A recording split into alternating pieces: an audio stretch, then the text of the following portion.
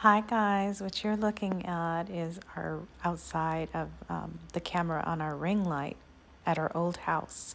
For the last couple of days we stayed there, the doorbell was going off 24/7. There was no wind, no nothing. And it started off during the day and at night, especially around the 3 o'clock hour, it just kept going off. And finally, I told my husband, I said, you know what? You need to just really go look and see what's going on. And lo and behold, this is what the camera caught. And there's no spider webs.